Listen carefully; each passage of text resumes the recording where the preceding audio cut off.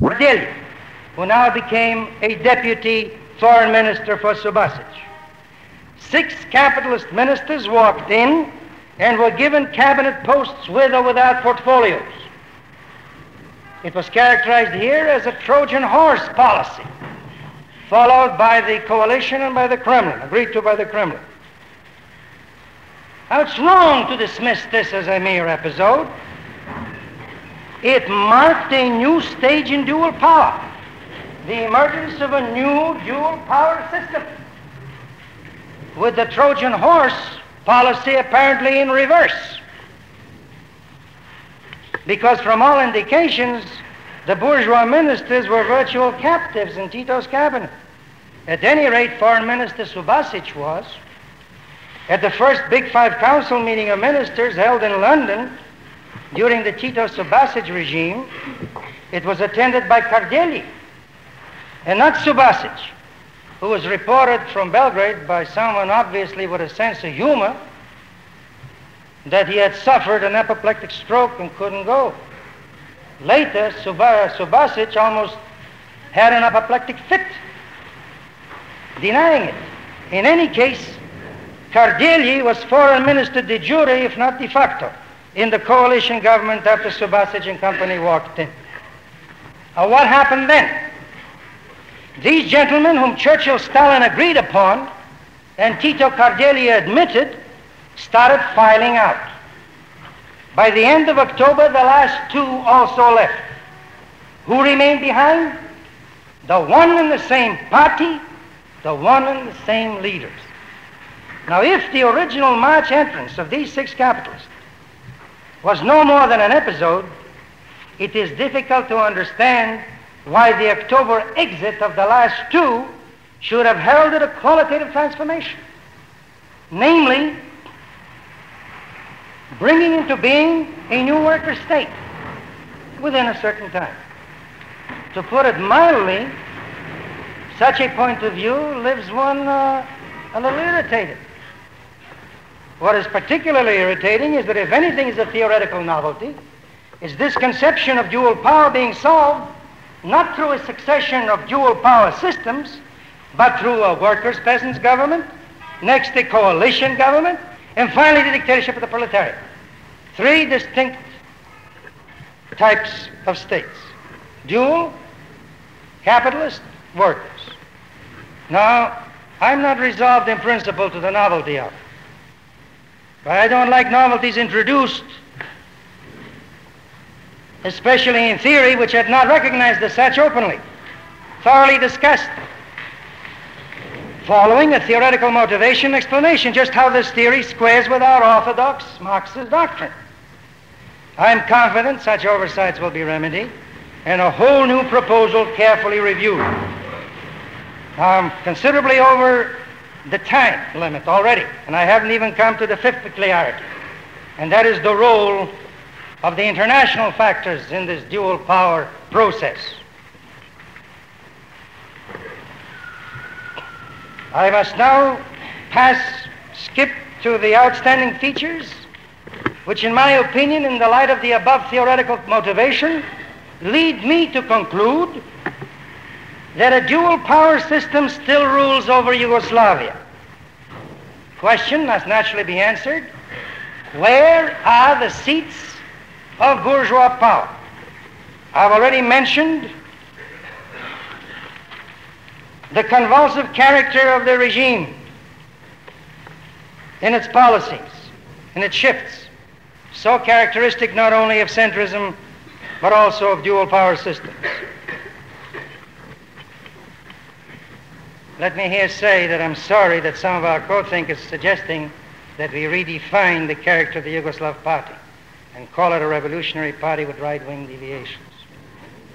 Our majority resolution does not do so. The proposed resolution, no matter what adjectives you add to it, remains a definition of the Bolshevik party of Lenin. And we cannot accept that resolution, that definition. Second, you must list the peasantry.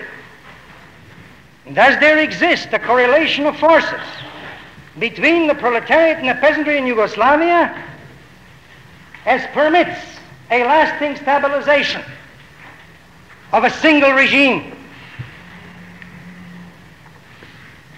You must answer the question, how did the peasants, especially the well-to-do and the rich, emerge from the Civil War? Weakened the state. You must weigh their specific weight. Far from there being an alliance, it appears as if there's a growing rift, especially in the recent period.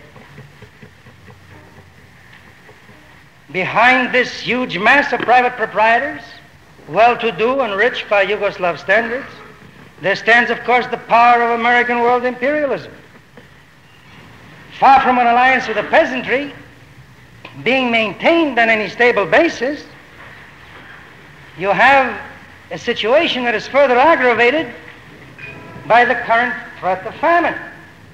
Now, you can't just dismiss that aside. You've got to evaluate it. And you can't just evaluate it for future perspective. You must evaluate it in terms of the present and the past as well. Now, please don't let anyone go out of here saying that Wright apparently favors collectivization, forced collectivization in Yugoslavia, and then might be prepared to call it a worker state. I don't mean this at all. Let me give you the third seat of bourgeois power, and I hope no one will be so like-minded to deny that the peasantry in Yugoslavia is a pretty mighty lever. I'm going to just, I don't know. Dual power finds its expression in the relationships between the bureaucracy and the party ranks, between the bureaucracy and the working class as a whole. It would be a grave error to underestimate the importance of recent reforms. They show how vigorous the revolution is, how very much alive it is. But it would be an equally big blunder to exaggerate their scope and meaning. One field has remained virtually untouched by reforms, and that is the Yugoslav Communist Party, the ruling party. There is one source of bureaucratic power and privilege that remains, to all intents and purposes, a virtual monopoly of the bureaucracy. And that was that determines the promulgation of its policies with such ease, apparent ease. And that's no trifle. If any single factor has prevented the Yugoslav working class from fully entering the historical arena, it is this relationship between the bureaucratic tops and the ranks inside the Yugoslav party. It is this that has served as the major internal obstacle to the speed of socialist consciousness among the masses and blocked the entry of the Yugoslav party and its cadre further on the road to Trotskyism.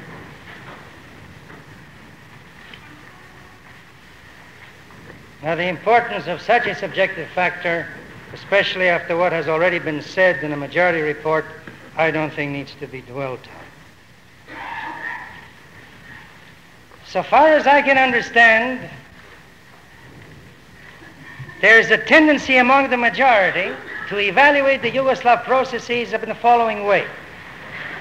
Everything that shows a shift to the right, say that's accidental, secondary, episodic. Everything that is except the latest development. Which I completely agree with Comrade Weiss, only I don't think that's conclusive either. It's too early to say how conclusive that shift is. That condition may continue for a while yet. We may get, as I am confident we will, further shifts, not only to the right but also to the left. But on the other hand, every move to the left is considered as absolutely conclusive, irrevocable.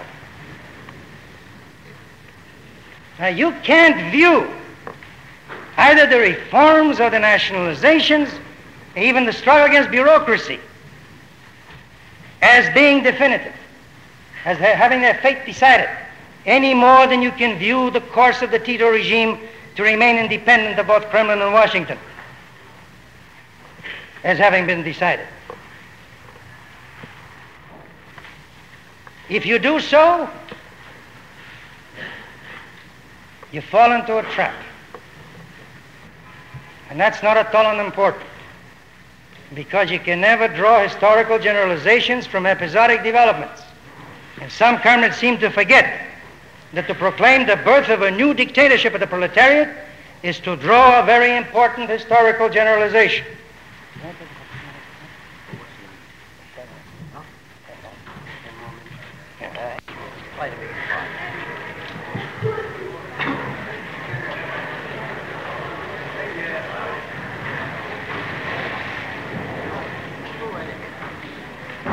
I have to skip the entire list of the shortcomings in the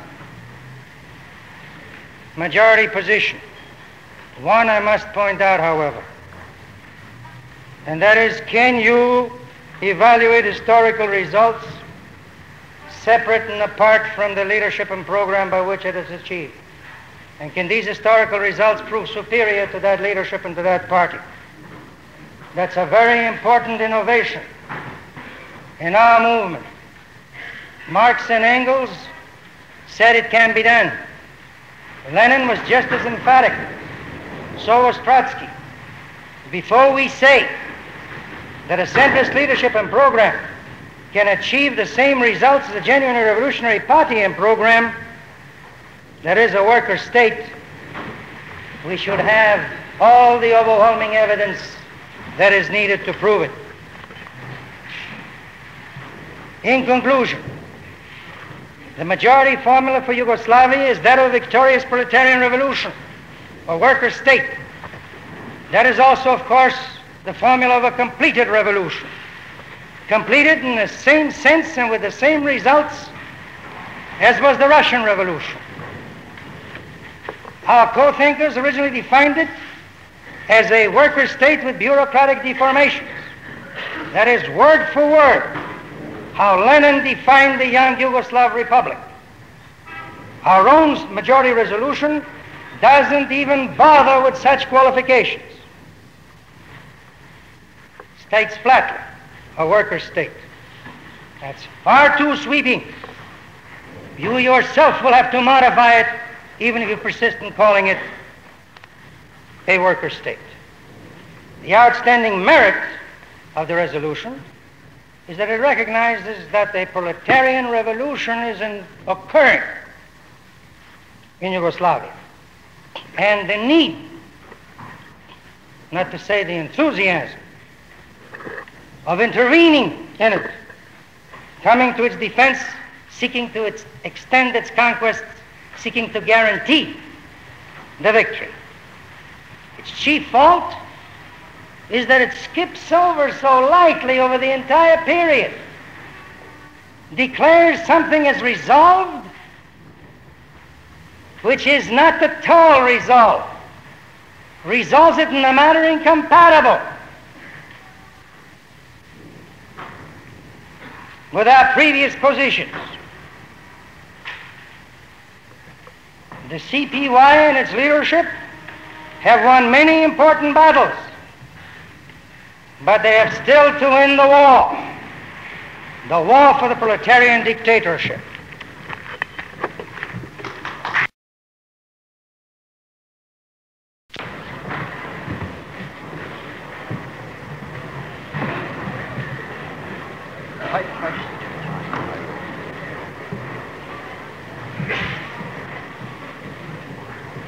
Comrades, I want the convention to understand precisely what I am doing here. I am making what amounts to a declaration on behalf of the Johnson Forest tendency. We are not debating the issues raised by Comrade Weiss about Yugoslavia or about state capitalism, nor the swinging of the Yugoslav pendulum as described by Comrade Wright. If we were doing that, we would have presented a resolution and requested a full-time reporter. The issue that matters for us is the related question. That is, It is the role of Stalinism. It is expressed very simply in the document presented by us to the party. We placed it at the very beginning of that document, and I want to read it for you.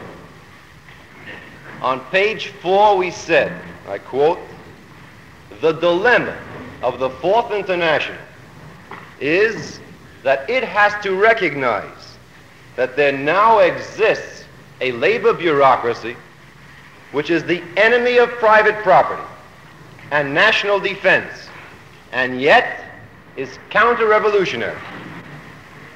The Fourth International cannot escape this decision.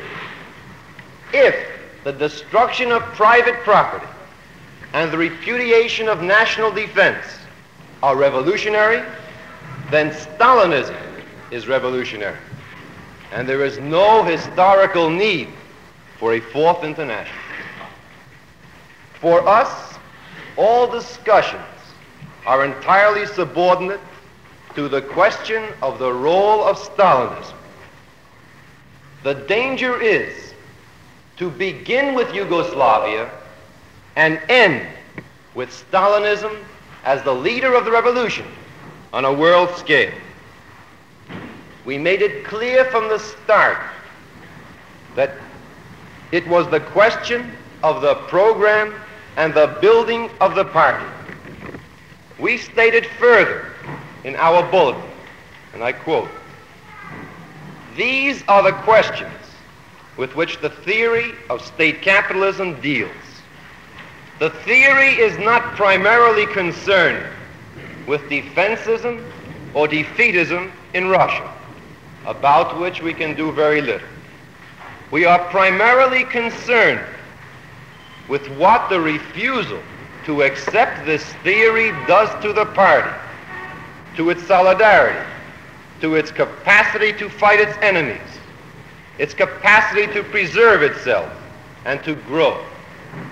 In brief, to prepare the liquidation of Stalinism. I want to repeat, we are concerned with the building of the party, and the building of the party is above all the question of the program. In our document, we characterized the position of Pablo very sharply. We considered his position a catastrophe for the International. Now, in over a year of party discussion, neither the majority reporter, Comrade Weiss, nor any other leading spokesman of the majority has dealt with Pablo. Yet that is the question. It is the central problem. The reporter now emphasizes that it is his position, in which he is on his own, and he says the fur can fly, that a process of elimination of capitalism is going on in the buffer zone, while the real vital forces of the revolution have been crushed. That is his position. It is interesting, but we do not propose to debate with him. We want an official position. We want to know where the political committee stands on this question. We want to know, and our document shows that from the beginning we wanted to know where they stand in relation to Pablo. We want to know if they agree or disagree with him. We would like to know, if they do agree, how and where they differentiate themselves from him and his 200-year perspective of degenerated worker states and the continued existence of a regenerated capitalism. We have stated that Pablo's tendency is a pro-Stalinist and liquidationist tendency. That we stand by. We shall make no more pronouncements in discussion in the party until we have an official document to debate against. You have known us now for some 3 years. You will have observed, I believe, that we are very careful in what we say and how we say it. We are going to be very careful here, as we have been in the past. We told you at the last convention that we were glad that the SWP was here for us to join. After 3 years, our original satisfaction is not only confirmed, but in every way increased. We believe that you also have found us to be good, loyal party members. But it would be wrong to disguise the fact that if the International and the leadership of the majority of the party come to the conclusion that Stalinism can lead the revolution, that would be a very serious thing for the party, and therefore a very serious thing for us. That is why, in accordance with our usual practice, we are prepared to wait and see, and to know what we are debating against, what is said, and who says it, so that we shall be able to characterize it with that care and precision which we have always exercised, even in the documents we issued in our interim period. Our position is known. No one can misunderstand it at all. The basis of the left opposition, the CLA, the SWP, the whole Fourth International, every line that Trotsky wrote after 1933 was that Stalinism was the gravedigger and syphilis of the revolution. Not Stalinism in Russia alone, but the Communist International, and today the common form, which our comrades in Italy, in France, in China, in India have to fight against.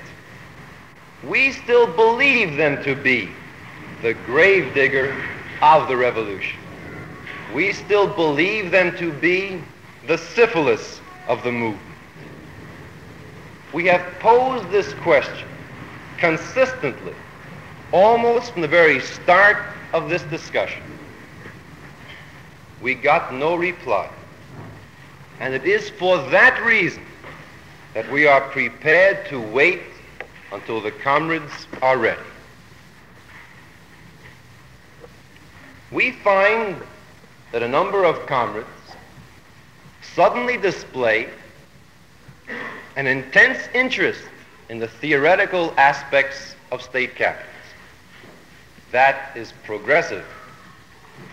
But for 10 years, we have been writing on the theory of state capitalism.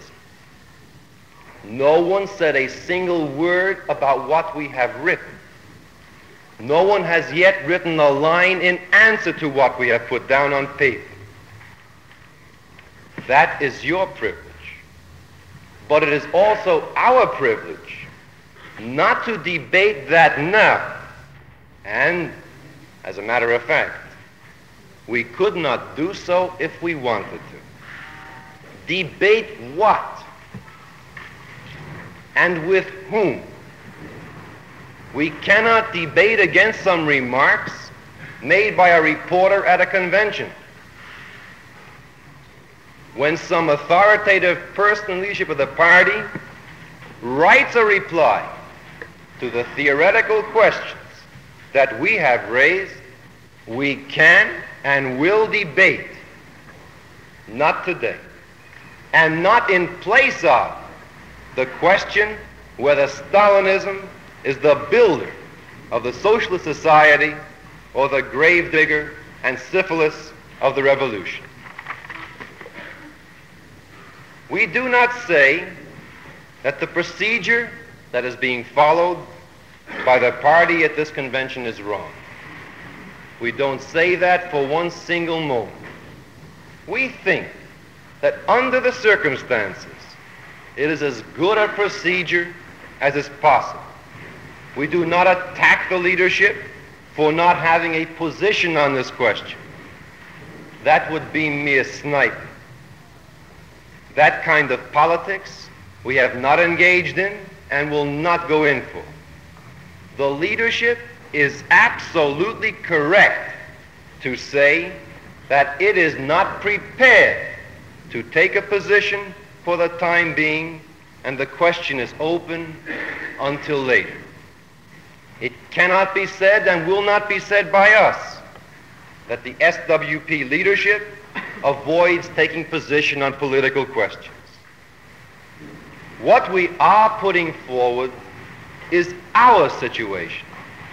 What we are saying is this: a minority, and a very small minority at that, cannot discuss everything, and at every time. We haven't got the forces for it. We haven't got the opportunity to do it. The party press is able to take up Yugoslavia from day to day. It is able to follow events in Korea and in Russia. It is able to take up everything that is happening in Eastern Europe or in China. In theory, we as a minority also are able to write whatever we please, as long as discussion lasts. But we cannot write a stream of documents in internal bulletins. We wear ourselves out and probably wear you out from reading them if we follow that course. You discuss one special case of exceptional circumstances today, and then you have to discuss another case of unique or exceptional circumstances. For example, I read in the press the other day that at a meeting some morning in Berlin, a Stalinist functionary stood up and declared that Eastern Germany was today a worker state. You could also read there in the press daily about others in Eastern Europe getting up to declare that their nations are now worker states with the Soviet form. No, we can't keep up with that. We have had a certain experience in discussing as a minority for many years. In fact, for some 10 years. We gain nothing from discussing in that manner. In the end, people get tired of discussion. And often before the actual core of discussion has been reached, the comrades begin to say, we have had enough of this. Everyone has said what he wants to say. It's gone on for a long time. It's time to come to a conclusion. That will not happen to us. We want it understood, not only by what we say, but by what we do, that we are discussing the nature of Stalinism and nothing else. For us, from that discussion, everything else flows. Germany and Italy were defeated. They were not victorious. By an evolutionary process, some of the feudalistic features were lopped off in those countries, and then we had the definitive establishment of a bourgeois state by the unification of Italy and the unification of Germany, done partially through revolutionary wars, partially through bureaucratic actions, under the aegis of feudalistic politicians, all done under the formal aegis of the monarchy. I cite these instances not to draw any analogy between the bourgeois revolutions or the establishment of the bourgeois state in those two countries with the course or to draw any pattern for the proletarian revolution and the destruction of capitalism. Because we know that the relationship of the proletariat to state power is far different than that of the bourgeoisie, which grew up right inside the womb of feudalism and was able to build sources of power before within the fold for a while of the old class system. But as an illustration of the variegated processes of history where this grandiose task of a new class formation was accomplished in such a startling different manner in the instances that I have cited. Now we're confronted with some new big facts in this post-war world. I don't intend in the time I'll speak to this convention in rehashing all of the arguments which have been pretty thoroughly covered in the internal bulletins, giving the in Comrade Hansen's document and Comrade Pablo's and my own, giving our underlying explanations and reasons why we said those states in Eastern Europe, those satellite states, were in no sense capitalist, but were of the same class type as the USSR. I want to here deal with, extend a few of the conclusions that must be drawn from our appreciation of this new world we're living in the new world in the sense of the transformations that have occurred since the Second World War. We have big fact number one, the startling weakening of imperialism by the wrenching of whole vast sections of the globe from out of its grip. In addition to the 1/6 of the world that has been wrenched out of imperialism's hold by the October Revolution, we have today imperialism's grip wrenched in the case of China, in the case of the satellite countries, which comprise roughly some half of Europe. And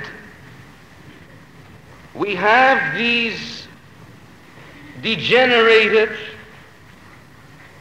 bastardized forms of development occurring because while the objective situation is rotten ripe 10 times over for this revolutionary transformation, the subjective factor has lagged behind so badly by the weakness of the Fourth International, the continued influence of Stalinism, which necessarily puts its imprint in the first period of the revolutionary transformations on all sectors of the labor movement and all signs of change which it has power over and which it has influence over. Now, Stalinism, today I don't think it's so startling anymore to say in the discussion, is a unique labor bureaucracy. It has similarities with all previous labor bureaucracies that we have known, but it's not the same. It's different. It's similar to the social democratic labor bureaucracy in many, many instances, but it's not exactly a reformist bureaucracy in the sense that we have known social democracy, in whether in classic or degenerated form. It's different because it has demonstrated, for one, that under certain unique circumstances, it can not only do battle with the bourgeoisie in the sense of taking the leadership of a vast mass movement, which social democracy can do also, but that it can crush that bourgeoisie as it has done in China. Nobody that looks at this sorrowful, sinful world we live in can deny what has happened there. The Johnsonites aren't interested in it. They're not interested in this living world, so it's no special surprise.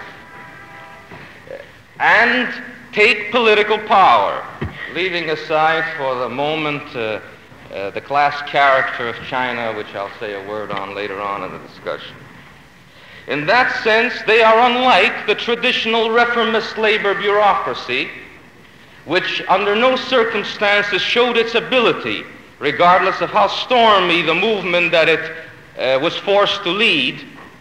It never showed the ability of breaking the old state structure and taking power under a new structure, under a new form, and with new forces based on different class formations.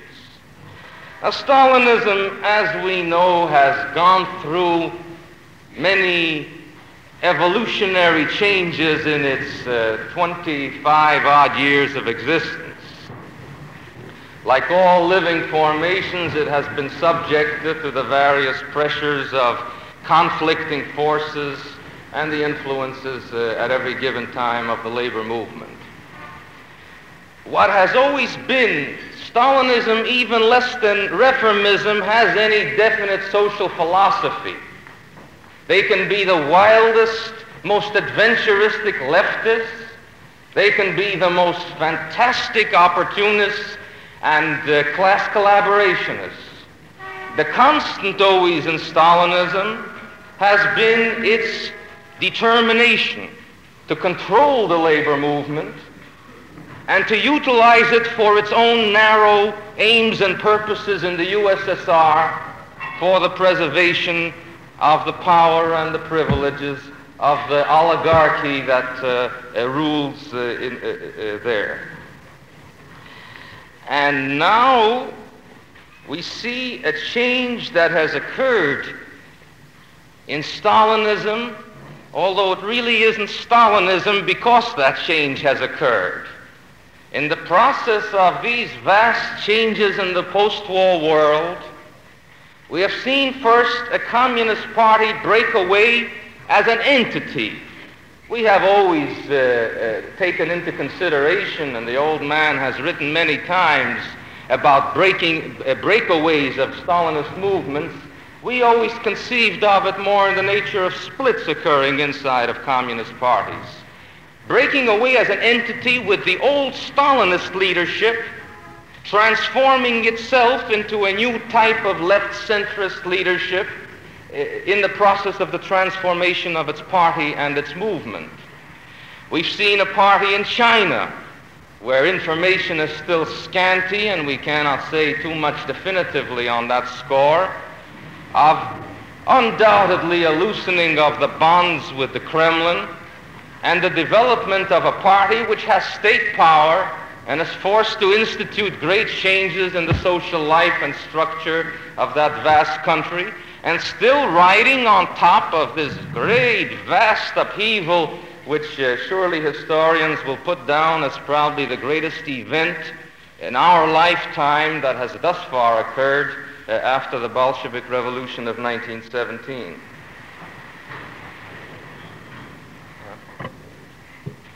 My time is up, and I want a little bit of extension of time, if I may have it.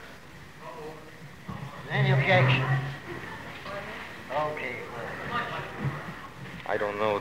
I'll make it as short as I can. I gotta answer them. I gotta Marcy. I gotta. Can't blame me for all that, can you?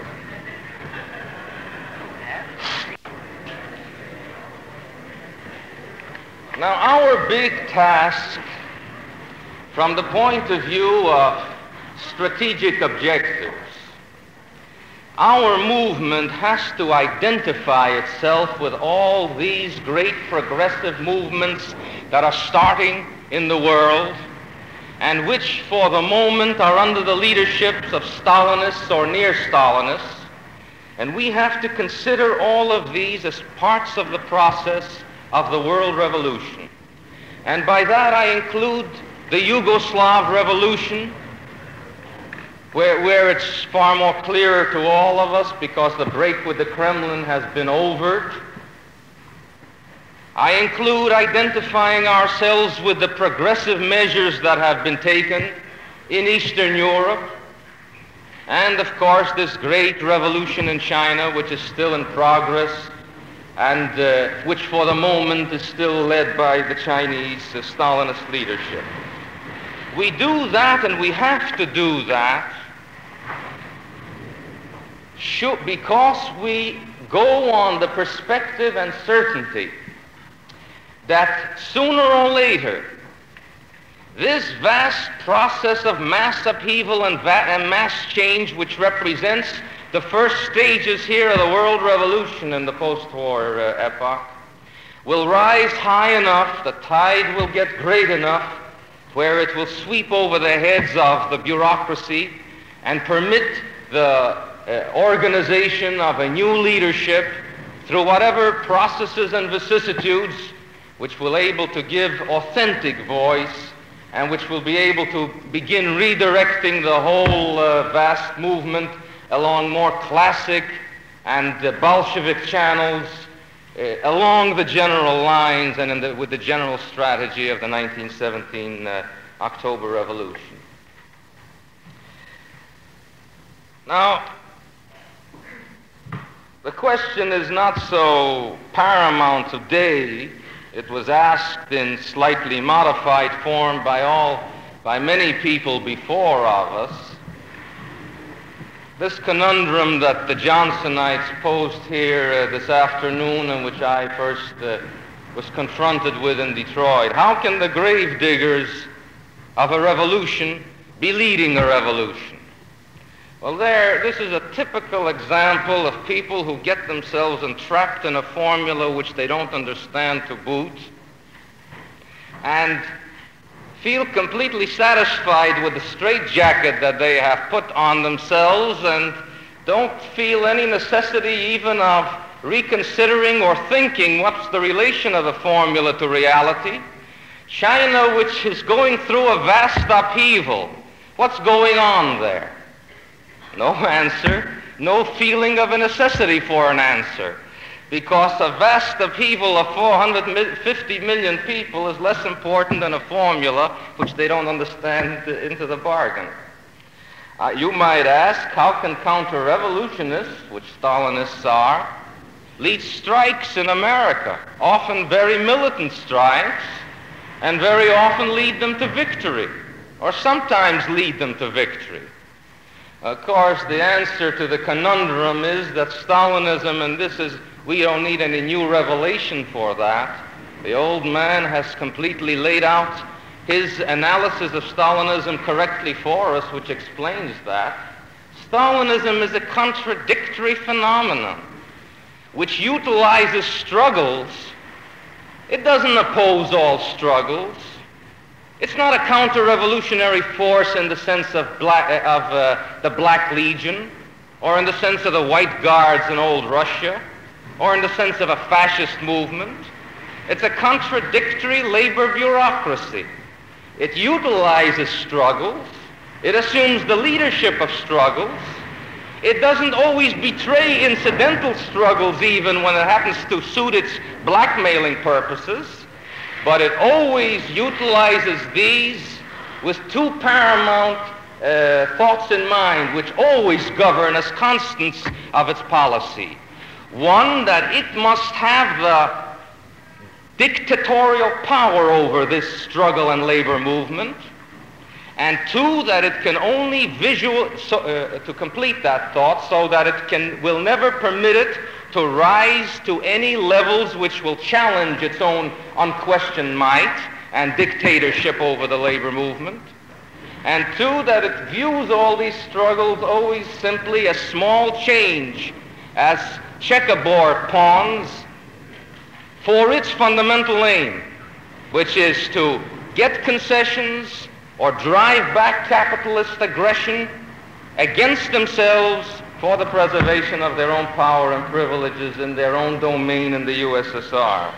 And that's why you seek the contradiction, which is not one of logic, but the contradictory formation of life, where a group of counter-revolutionary organization always leads great militant struggles. We have been confronted with that time and again in America, and now it has risen to these great heights where it has fallen into the leadership of a great revolution. But as Stalinists, they always view this influence over the labor movement along the lines I have indicated. And so life itself there solves the problem for us and at the same time shows how we're dealing with a contradictory formation which has to be understood in its two-sided makeup.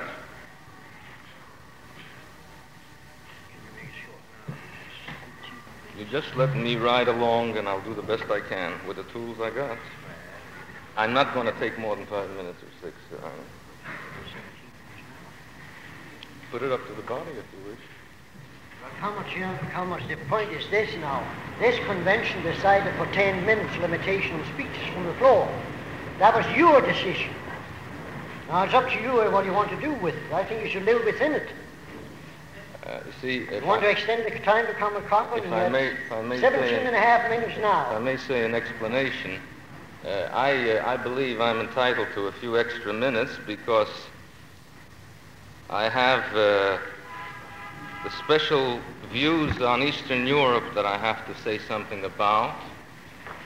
I have to say a word or two on the difference between us and the Marcy policy which has been enunciated. Otherwise, it was hardly worth, there was no point in speaking. No, it's not me who's objecting. I'm just trying to uphold the decision of the convention. Let's have a... Go ahead. Now, Comrade Weiss's suggestion that the East European states, while capitalism has been wiped out there, and they're now part or seem to be becoming part of the USSR, but he does not believe that the term worker state applies correctly, as in his mind that means that the state originated with a classic revolution.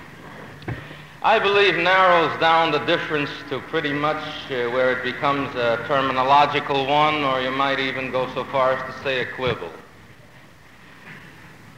The basic thing that I saw of importance, and those comrades whose views coincided with mine when we proposed opening the discussion on this score, was that these states in Eastern Europe were of the same class type as that of the USSR.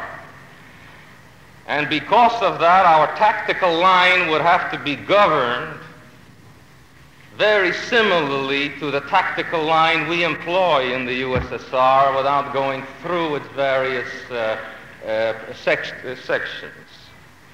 And once that is agreed upon, then our tactical line coincides from our appreciation that we're dealing with the USSR forms of class types and not capitalism. And what remains of differences is pretty much of third-rate character. I don't even know whether they're worth too much debate or discussion. In one sense, you can say, if this will make Comrade Weiss or others any happier about it, in one sense, you can say that they have been integrated into the state structure of the USSR, but then, of course, you have to add that that integration is of a different type. It's a different integration than was the case of Eastern Poland or the Baltics, or the Ukraine as part of the USSR, and so on. Now, we have... What happened to that? What did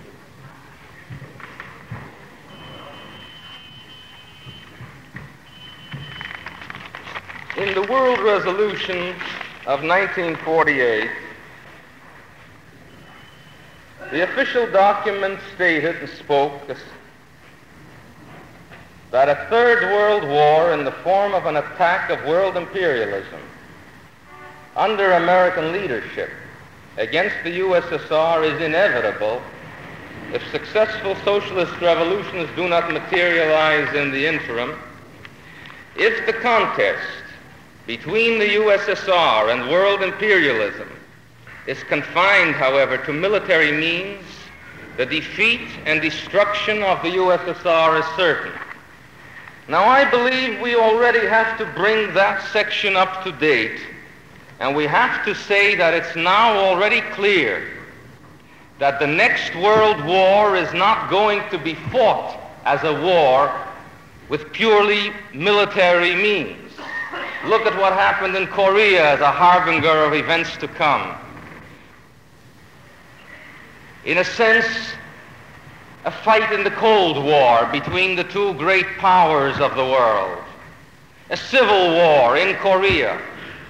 The Civil War measures of a class character introduced in the course of the Civil War to help the military fight along, if for no other reason.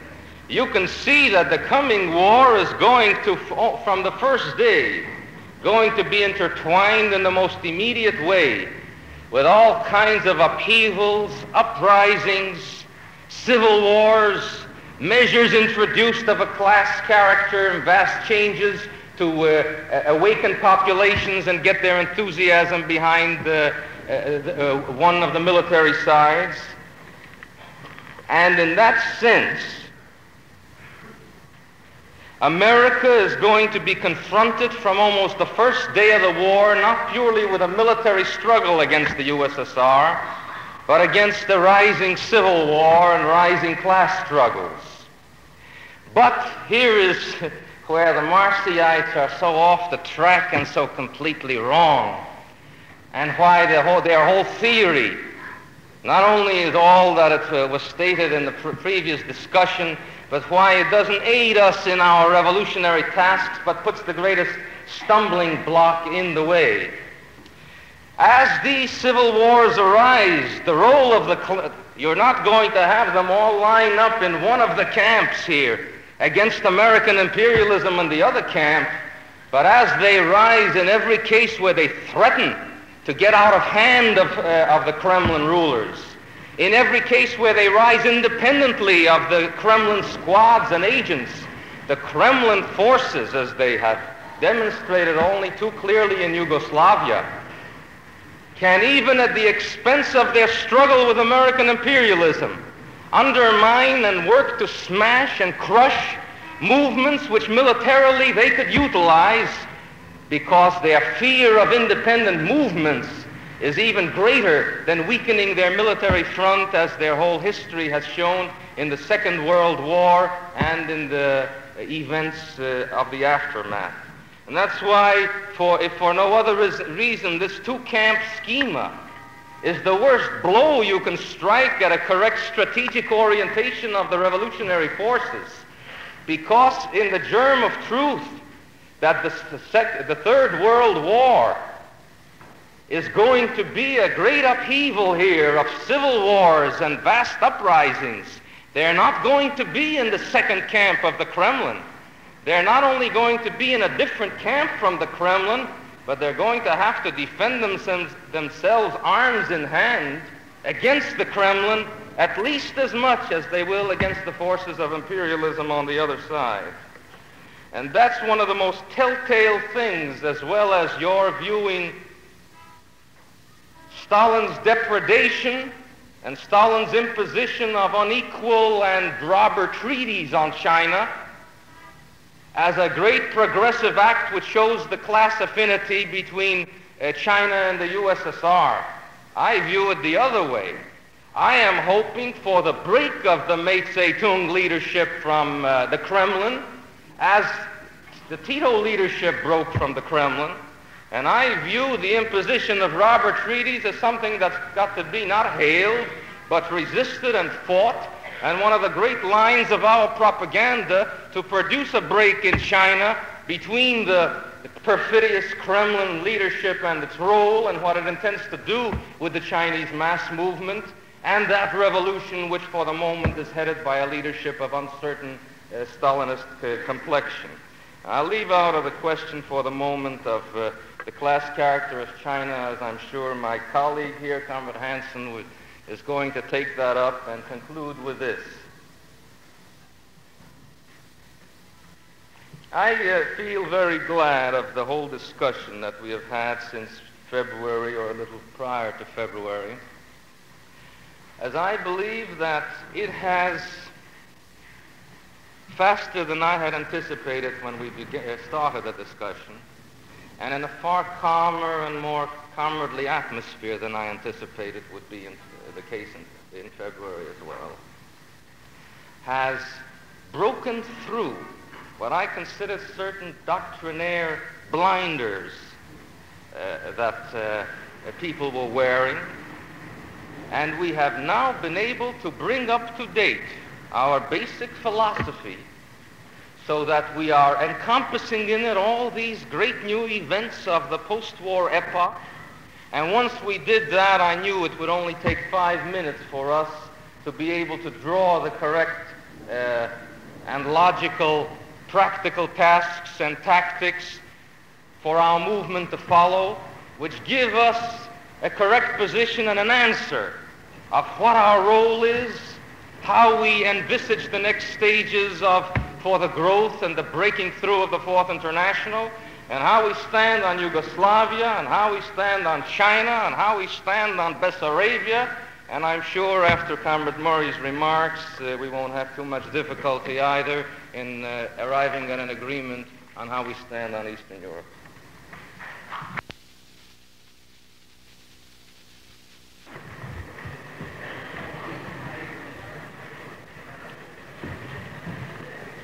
Comrades, I think everybody recognizes that we have to stretch our rules a little bit to serve our main purpose here. Several of the NC comrades generously gave me a part of their time so that I could develop the collective thinking on this question that we've been doing this summer in one presentation. The subject under discussion is so vast, so inclusive, and so decisive for the future of our movement that it's literally impossible to cover it in a long report of an hour and a half, or even in one discussion of the whole convention. We'll obviously continue the discussion afterward. Now, as I see what is taking place in our international movement today, is that a great collective intellectual effort of our international movement is being brought to bear with increasing intensity upon the new problems that have confronted us, the disciples of Trotsky, 10 years after his death. I believe you all know the role that Trotsky played in the construction of our movement. He was the heir of the Russian Revolution. He was the embodiment of the history and the practice and the theory of the Marxist movement, the formulator of the program which created the cadres of the Fourth International. When Trotsky was among us, the complicated problems of that time were answered quicker and more surely because of the role that he played. Now our task as the disciples of Trotsky has been to assimilate 10 years of history, which included 5 years of war and 5 years of post-war developments, without his help, but by means of his method that he taught us. the very fact that 10 years after the death of Trotsky, his movement exists and grapples with world problems and tries to find in every one of them the basis for revolutionary action, that in itself is the greatest testimony to the correctness and the revolutionary vitality of the ideas and the method that he gave to us. But our discussion is taking time, taking longer, and it had to proceed by stages. You recall that we first had to fight, after the end of the World War, we had to fight those who challenged the basic positions of Trotskyism. Some of you young people may not remember, it seems so long ago that, but we were one time fighting with Moroites over the question of whether Trotskyism was valid anymore. The right wing in France who were conciliatory toward Stalinism because they were under the pressure of the Stalinist movement here, just like the pitiful Moroites in this country were under the pressure of American imperialism. Then we had to fight the phenomenon of this right wing in the United States and this pro-Stalinist wing in France in a bloc trying to break up our international and reduce all its program to trash. Then we had pompous sectarian screwballs like Moonius taking up our time in the first 5 years of the post-war, of the post-Trotsky epoch. All that's been cleared out of the way. And now the discussion is proceeding among the genuine Trotskyists themselves. That is the orthodox Trotskyists, who are the only Trotskyists there are. And this discussion is a very lively one and a quite different one. From all indications, it's moving rapidly now to solid agreements on all the most important questions. And here's a strange phenomenon in the world today. As far as I can observe, the Trotskyists are the only ones who are discussing the new events that are popping up from month to month. The right-wing revisionists, for the most part, all those who attempted to revise our program in the past 10 years or more, have pretty much gone over into the camp of imperialism, and they have no more problems to settle. No more discussions are needed. The Shachtmanites are not discussing as lively and feverishly as they used to. The only discussion I can observe taking place in their ranks, from what reading I do of their press, is that they got another social patriotic wing, and they're arguing with them in a comradely way as to whether it's quite correct to support the American imperialists in the Korean War and other places. The Shachtmanites are great agriculturists. They raise a new crop of social patriots once every year. And I heard that they're improving their fertilizing methods and are going in for a two-ish crop a year. I was struck by the fact that the Johnsonites don't want to discuss either. Why? Not from the point of view of the Shachtmanites, that they're so far over into the other camp. I don't say all the Shachtmanites are social imperialists. I say half of them are already pretty frank imperialists, and the others are neutral in favor of American imperialism.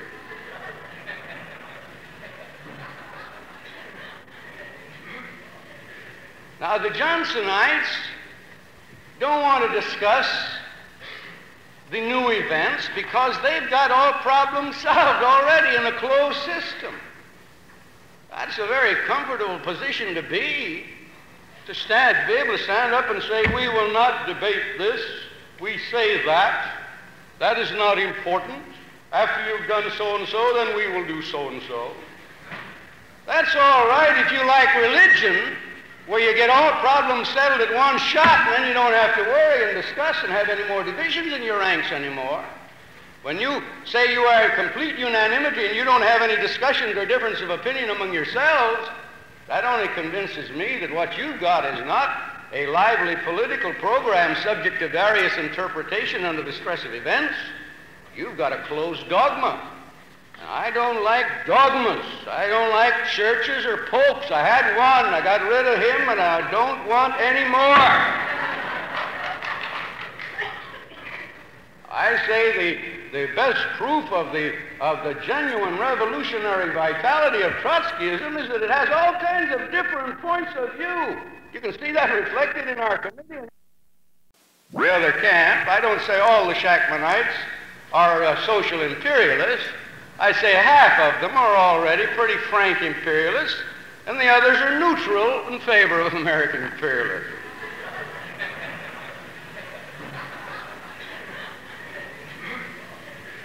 Now, the Johnsonites don't want to discuss the new events because they've got all problems solved already in a closed system. That's a very comfortable position to be able to stand up and say, we will not debate this, we say that. That is not important. After you've done so-and-so, then we will do so-and-so. That's all right if you like religion, where you get all problems settled at one shot, and then you don't have to worry and discuss and have any more divisions in your ranks anymore. When you say you are in complete unanimity and you don't have any discussions or difference of opinion among yourselves, that only convinces me that what you've got is not a lively political program subject to various interpretation under the stress of events. You've got a closed dogma. And I don't like dogmas. I don't like churches or popes. I had one. I got rid of him, and I don't want any more. I say the best proof of the genuine revolutionary vitality of Trotskyism is that it has all kinds of different points of view. You can see that reflected in our committee and in the convention and the international movement. All kinds of difference of points of view, but when you boil them down, what do they amount? Different understanding of what has happened, different analysis of facts, differences as to what is the reality and what is not, but all aim to the common point of view to find what is the reality and do it honestly and admit facts when they stare you in the face, and then try to find in the new reality the basis for revolutionary action. That's why some commentators wonder, how can the discussion proceed so friendly and so comradely, and without even, as far as I know, any serious factional tendencies? Because we're striving to the same goal, and we're trying to use the same method, and I believe we'll reach that goal of a common position. Now, it's not easy, and I say it's impossible for a living political movement that's not an ossified church to answer all these complicated questions at once and with unanimity. Because the world developments are so complicated and so complex that they require investigation, they require analysis, they require information that we don't always have at hand.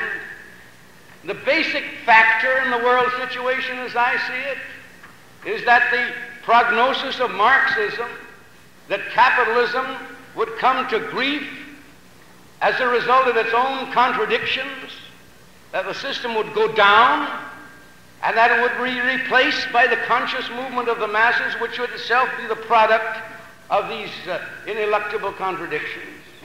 The first half of the Marxist prognosis is being vindicated everywhere before our eyes, that the disintegration of capitalism is taking place at a faster rate than we anticipated, and faster than the conscious movement of the workers has been able to catch up with it. That's what's taking place. Well, just look what has happened if you take just the Eastern Europe alone, and Germany, and Italy. In fact, the whole world outside the United States. Only a generation ago, after the First World War, the Hungarian bourgeoisie was able to crush the proletarian revolution with its own power. The bourgeoisie of all these eastern countries were able to impose a military police dictatorship on the working class and the peasantry with their own powers and only a little help from the bourgeoisie. The German bourgeoisie was able to crush the German Revolution with its own power. Now that vitality which the bourgeoisie showed in the period following the First World War is not evident any place today.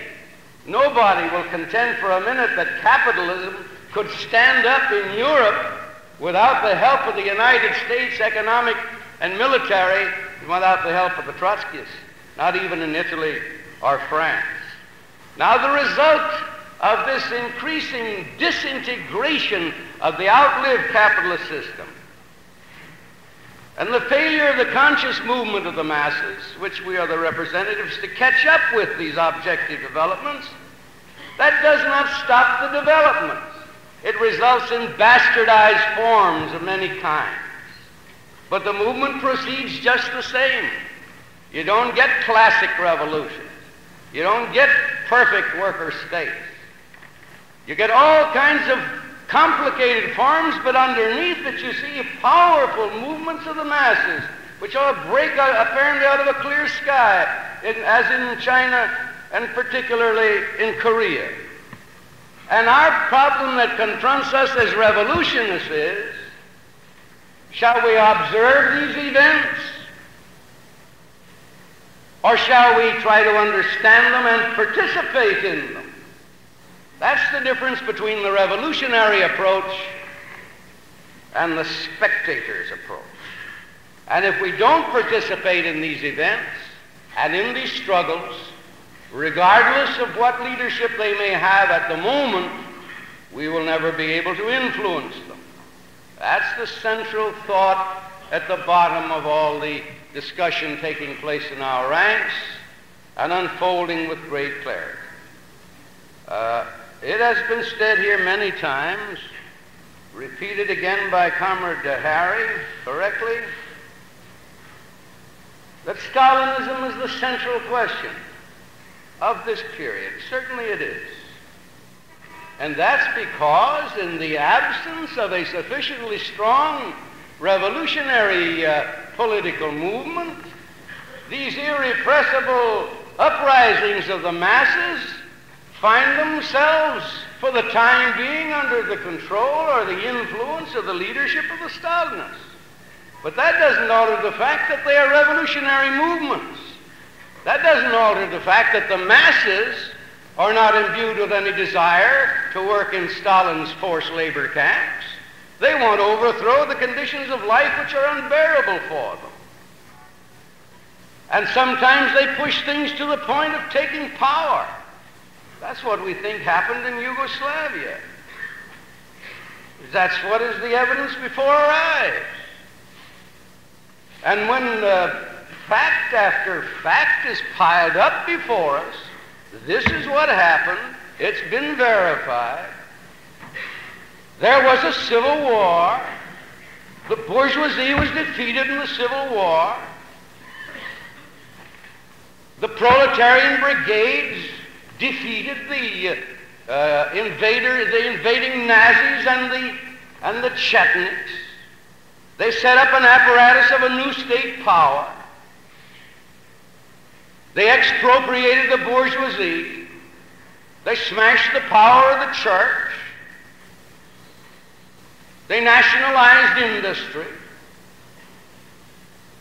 We say, all these are facts, aren't they? And then somebody says, well, you can't call that a revolution. Why?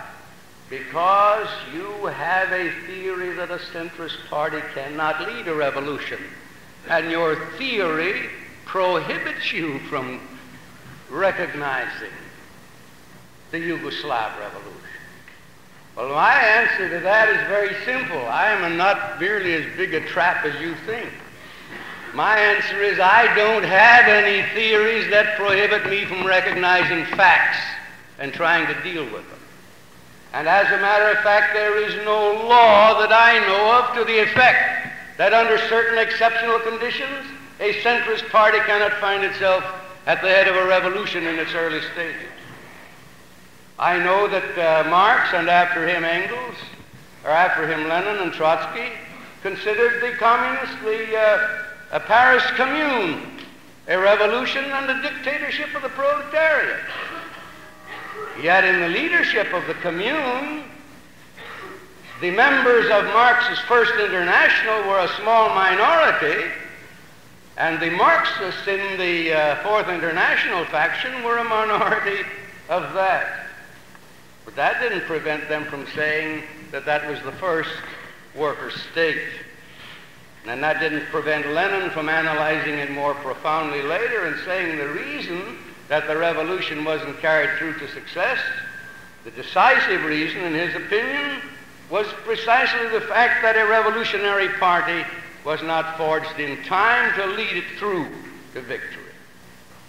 I don't consider this a law, that under certain conditions the workers can take power without beforehand a party of the Fourth International having gained the leadership of the majority of the working class.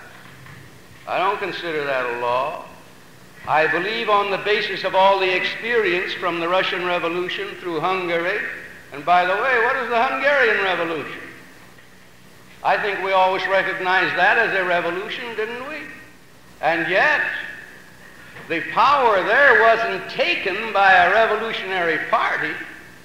It was delivered into the hands of the Communist Party by the bourgeoisie when the communist leaders were in jail, and they set up a government in coalition with the Social Democrats in the short-lived Hungarian Revolution.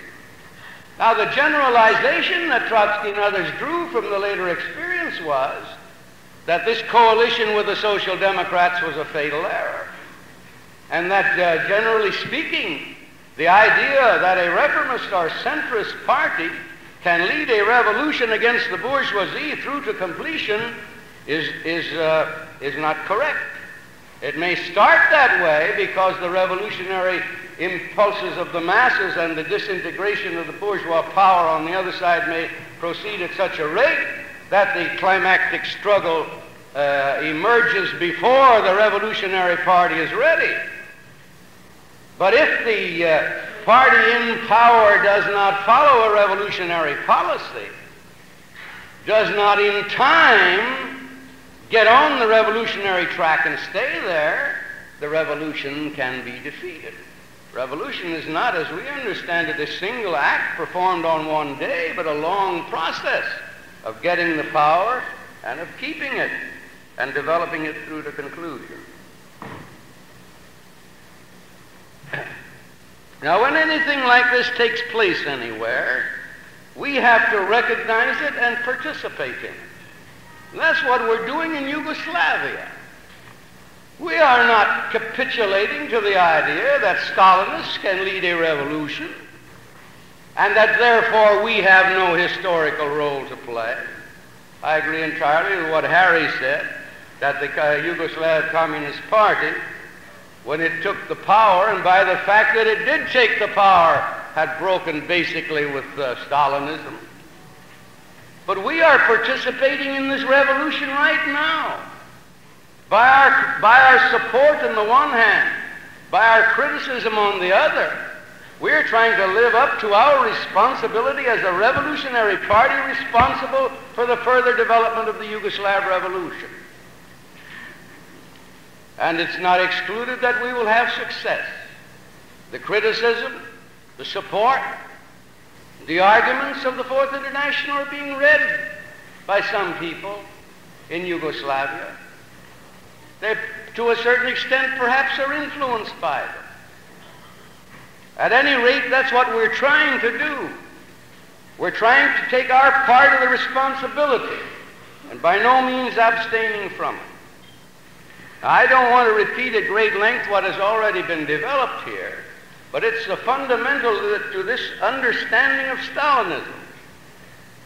The understanding or misunderstanding of Stalinism is decisive for a revolutionary policy or otherwise. I fully agree with that.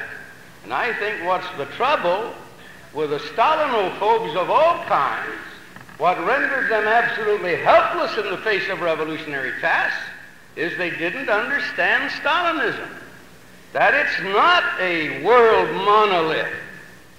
That Stalinism is a Russian nationalist phenomenon primarily. That the world Stalinist movement especially when it comes under the pressure of great masses, and especially when it's confronted with the problems of power, has to break with the Russian Stalinism, and therefore ceases to that extent to be Stalinist. I was amazed, and my hair almost stood on end when I heard this pronouncement from the papal throne here yesterday about Stalinism is the syphilis of the labor movement, the gravedigger of the revolution.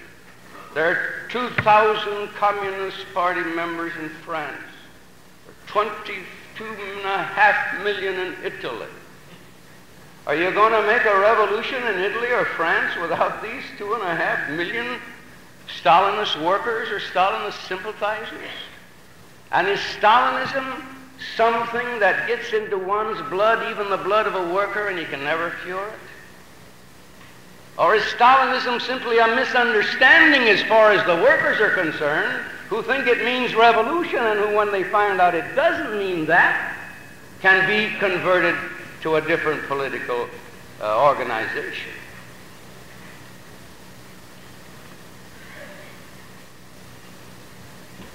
On the other side,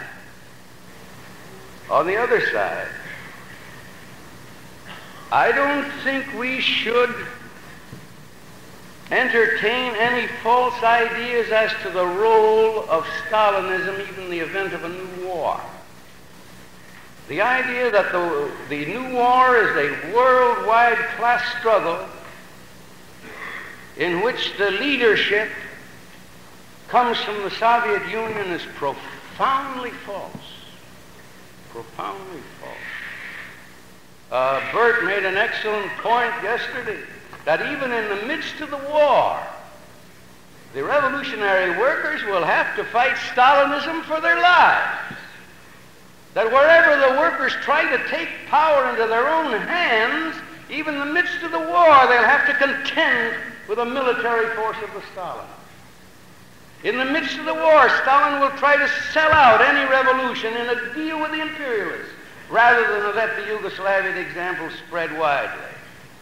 Imagine a proletarian revolution in Italy and France, in which a genuine workers' power is established.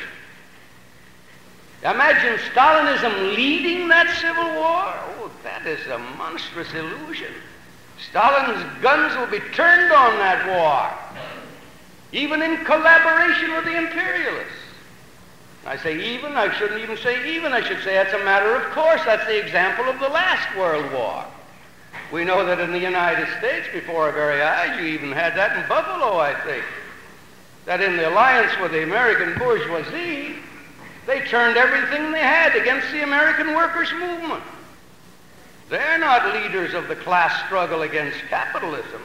They are defenders of the Soviet bureaucracy and its privileges against the international revolution, and to the extent necessary against the bourgeoisie. But they are always willing to compromise with the bourgeoisie, but they're never willing to compromise with the workers. But you cannot fight Stalinism by cursing it and turning your back on it. Every place the movement develops under Stalinist influence, as in the Orient, as in Yugoslavia, as in France or Italy or any place else, we can only effectively fight Stalinism by participating in the genuine movement as partisans of the movement, and every inch we succeed in pushing it on a genuine revolutionary path, that's the strongest blow to deal against Stalinism, and that's the way it'll be eventually destroyed. I believe that's the basic thought behind the collective opinion of our international comrades, as well as by the leaders of our party. One remarkable thing comes out of this discussion, that in all the world analysis, in the frank confrontation of new facts, unforeseen and unknown, the Trotsky analysis is the only one who sees and looks for at every new contradictory development the prospects of revolutionary action. That's what we did in Korea. And what a miserable record every other tendency showed. What a miserable record. Abstain in the Korean fight against the American imperialist gangsters and still talk about revolution and still talk about fighting Stalinism? No, that's abdication. Here's another remarkable fact. That Trotskyism, which has been accused of capitulating to Stalinism for the last 25 years, Trotskyism is the only set of ideas and methods that's been able to create a revolutionary movement in the world. You know of any other? I don't know of any other. I know of others who made pretensions, but I don't even hear much of the pretensions anymore. But Trotskyism everywhere remained a revolutionary party, didn't capitulate to Stalinism, and did not capitulate to the imperialists either. Now, how's that explained? How's that to be explained that a party who is wrong on the basic political problem of the epoch, the understanding of Stalinism, we're told we're completely wrong on that, and we're wrong on that, we're bound to be wrong on everything. How is it this party was wrong on the basic question and wrong on its understanding of the crisis of leadership, which is the second important question, has nevertheless, in spite of that, been able to create revolutionary parties all over the world and is the only tendency that could do it? I'd like to hear that explanation. And I'd like to see the comrades who give us warnings about the great catastrophe that awaits us. I'd let them stop and consider. We heard all these kind of warnings and ultimatums, as Harry said, for the 10 years or so he's been in the movement, and I heard it for the 10 years before that. What happened to all these people who gave us all the warnings about capitulating to Stalinism?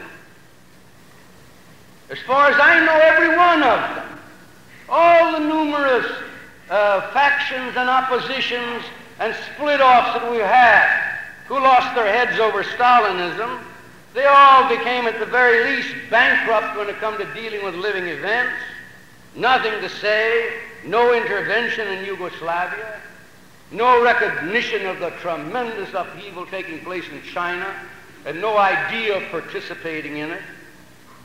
Not even a positive line on the classic action in Korea, which was real test for everybody with a semblance of revolutionary realism. All we see from all other tendencies has been either abstention or support of imperialism. Everybody that went crazy on Stalinism either became an abstentionist or a capitulator to imperialism. The latest detachment, you read the Shackmanite press. In their national committee, they got a faction which calmly proposes to support American imperialism in its war for the liberation of the Korean people. And the others abstain. We, on the other hand, have an active policy of intervention. And I'll admit we have been late with some of our answers. We've been late in recognizing reality. But I think we're beginning to catch up. And we mustn't permit ourselves any more tardiness. And I don't believe we will need to. Because the thought of the international is merging toward a general agreement and is guarding itself against useless fights over terminological distinctions, as has been stated here. Great work has been done. I mention this only because the bugaboo that has been given to us in the documents of the Johnsonites about Pablo. Next to Stalin, our greatest thing to fear is Pablo, they tell us. That bugaboo doesn't scare me in the least. I just want to make that clear. As far as I can judge, and I read everything with the greatest attention, the best thinking, the boldest and clearest thinking that has been done with the complicated problems of the post-war era era have been led, in my opinion, by Pablo. But I don't belong to any Pablo church, and I don't agree with him on every point. I disagree with his unfortunate expression about centuries of degenerated worker states. You'll have to correct that. I disagree with him when he said something, used the unfortunate expression about the impossibility of a war in the near future. Where we disagree, we make it clear, but I'm speaking about the method of thinking, the attempt to recognize the new reality with open eyes and try to see in that new developing reality the basis not for a capitulation against Stalinism, but for a new struggle against it. I believe we're more effective in the struggle against Stalinism if we proceed that way than if we turn our backs and abstain, wash our hands of the whole nasty business. I would like to conclude by one warning to the comrades from Buffalo. I don't believe that Comrade Marcy is in any sense at all a Stalinist conciliator. I don't believe that.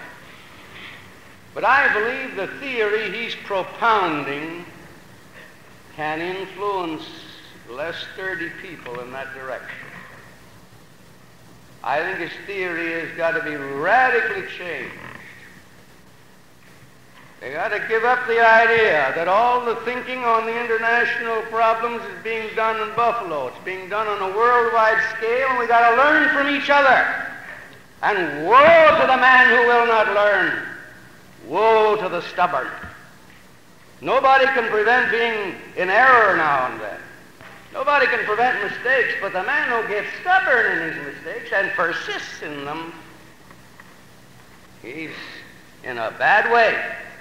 I hope that as a result of the discussion in the convention and the subsequent discussion, that all comrades will learn from each other, and we'll have emerging a real collective thinking of the great problems, resulting in a general agreement fully in line with the great traditions and principles of our movement.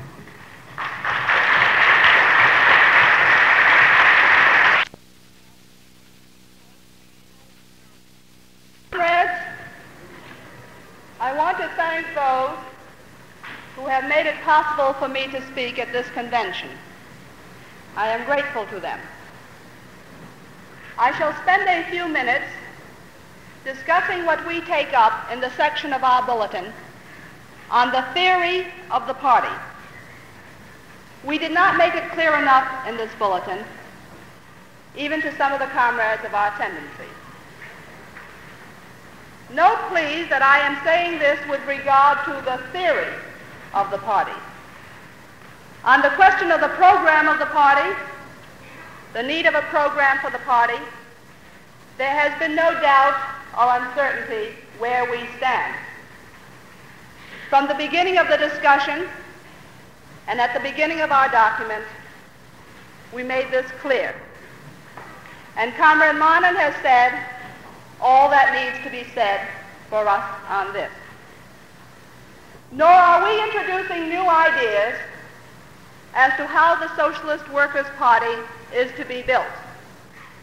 We are not saying that the leadership is giving a wrong line or following a wrong tactic on this or any other question. That is not our theory nor our practice. And I think I can safely say that the comrades know that that is neither our theory or our practice. In this section on the theory of the party, we were pointing out that the Stalinists, the whole gigantic state apparatus of Stalinism and of world Stalinism, are propagating a special theory of the party. It is propagated in every field: political economy, philosophy, art, literature, in political practice and in political theory, in book after book, pamphlet after pamphlet, day in and day out. But you don't have to read these books and pamphlets to be aware of the Stalinist theory of the party. Not at all. Every worker is aware of, and the general public is aware and interested in this theory of the party. The Stalinist theory of the one-party bureaucratic state. And we were saying that we, the Revolutionary Party, have to oppose that conception. Now here we broke new ground. We want to say that frankly. What we were trying to say in that section was this. Today, bureaucracy is the fundamental form of capitalism. The result is that the labor movement, which becomes corrupted by capitalism, takes on that form and becomes completely bureaucratized. The two parties that we, the Revolutionary Party, have to fight, for whose overthrow we have to prepare, the Social Democracy and the Stalinists, are distinguished by the fact that they consciously aim at imposing bureaucratic domination over the working class. That is the Stalinist conception of the party in particular. They have not got the Leninist conception any longer, or any adaptation of it. They mean totalitarian, one-party, bureaucratic domination. And they say, and we believe that our theory of the party should be such that whoever reads it will be able to say this. I do not know too much about Trotskyism. I do not believe in communism at all.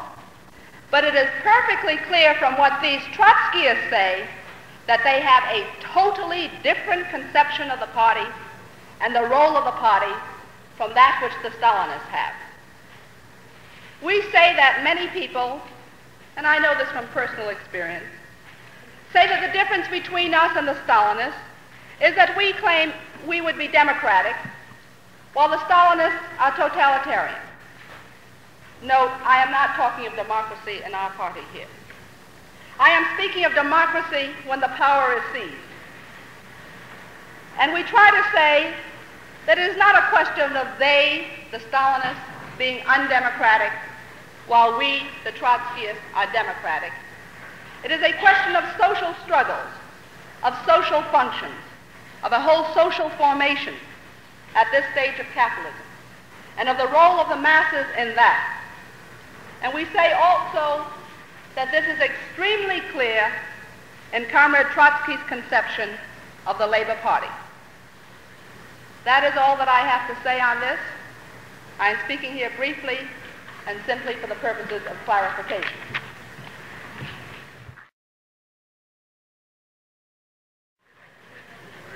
Comrade Chairman and comrades,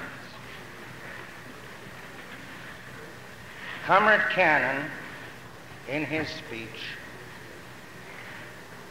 fixed the source of the undoubted confusion and doubts in the minds of many comrades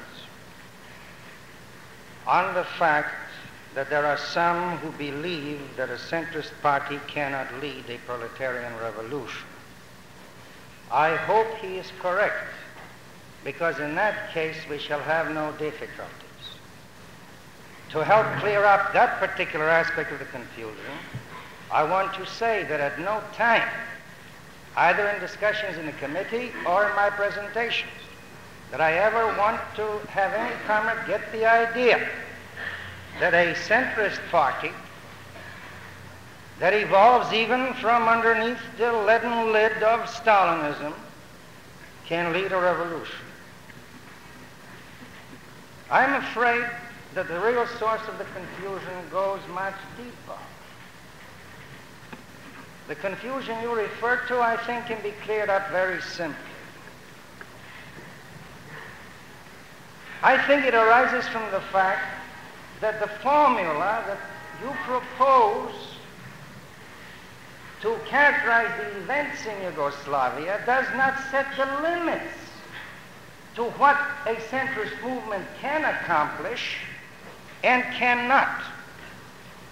It arises from the undoubted self-contradiction of a proletarian revolution unfolding, for which we take complete responsibility, in which we seek to participate in every possible way we can, which we support unconditionally,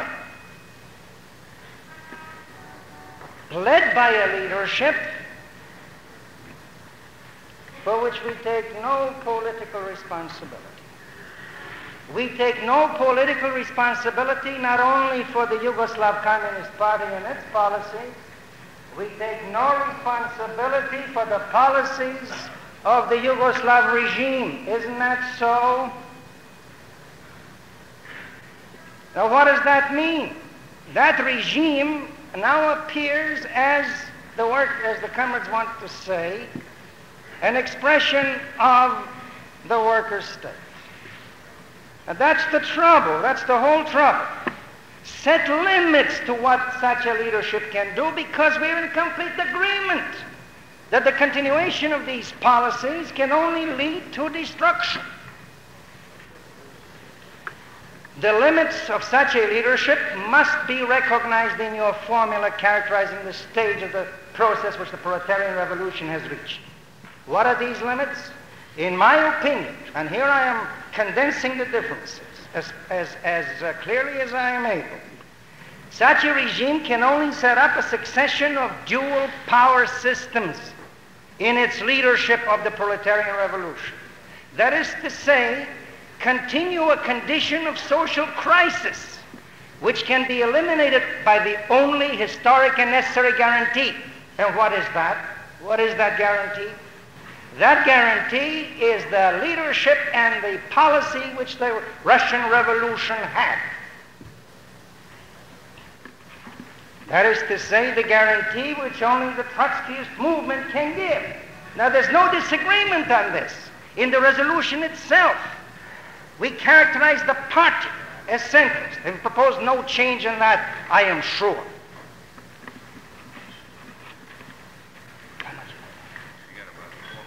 Four more minutes, good. Now, I wish also I could agree with the conception that if we adopt the formula of the workers' state, that would somehow enable us to intervene more actively, push that revolution forward, guarantee its success.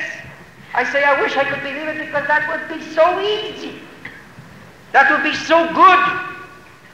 That would be really a weapon in our hands. But you've had the practice of experience already. The international movement and our own movement has been treating that in terms of the dictatorship of the proletariat, has been treating that in terms of a victorious proletarian revolution. And yet what do we find in a recent period? We find ourselves not only coming to, but actually in the sharpest collision politically with precisely that regime. And we explain, and mind you, comrades, I think we are being too sharp. We're being too sharp in our criticisms, because we're not only addressing the regime, we're addressing the mass of the people, the revolutionists who follow that regime. We can't come to them and say your system will die. We've got to come to them with the truth. We'll say you want to protect the conquests of your revolution, which is also ours, which we're going to defend to the death with you. Look at the policies that are followed. These are not correct policies. These policies are necessary. They're historically necessary. They're politically necessary. They're a life and death question. Look at the experience of your own leadership, and so forth and so on. Now, I hope I have made my point clear enough. I don't think I should take the time of the convention any further. The aim of this entire discussion is precisely to do what Comrade Cannon put so plainly. Intervene. In that discussion, he saw no serious threat of faction. I didn't see any threat at all. I was surprised that only a very small number of comrades even suggested that the elections in Nebraska should take place on the basis of the different motivations. To prevent that possibility, I did not introduce a counter-resolution. We don't need methods of warfare to settle disagreements in our movement. We need entirely different forms. We don't need to set up systems of dual power inside our own party, create conditions of crisis. There is no crisis in our party, nor in the international, and there won't be. Precisely because of that, I presented my point of view as a memorandum. And precisely because of that, I propose to follow the following course to avert any possible idea that any comrade may have that I personally will lead any faction on disagreements concerning the actual phase of the revolution, how we can best intervene. Anybody has any such idea, forget it. And those contemptible people who have the nerve to get up and say, psychologically analyze it as a fear to be in a minority, I not only resent that, I tell you, I spit in your face.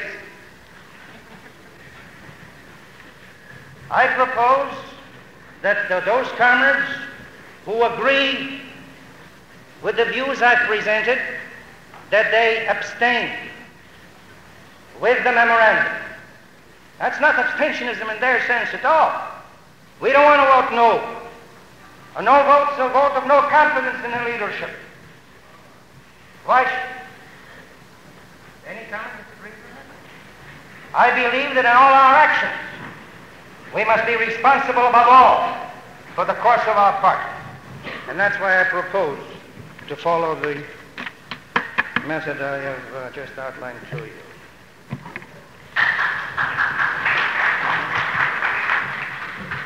Comrade Murray?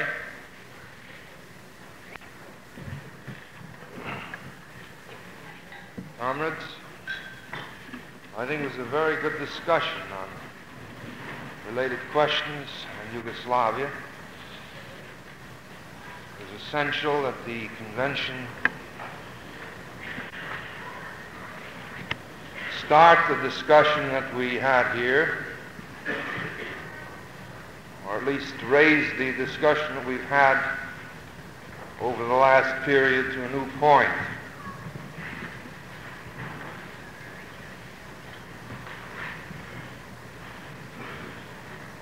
From different points of view,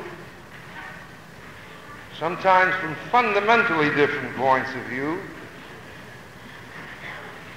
comrades have said that the main question is Stalinism. But from the point of view of all the Trotskyists, the question of Stalinism is the question of the destruction, the breakup, the annihilation of Stalinism. We don't make any split between our evaluation and our task.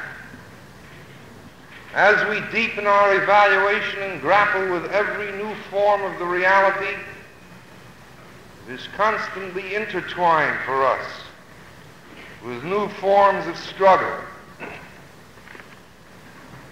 The suggestion that the problem before us is to understand Stalinism or to make some declaration on Stalinism, a subject which we have concealed our views upon, is of course ludicrous.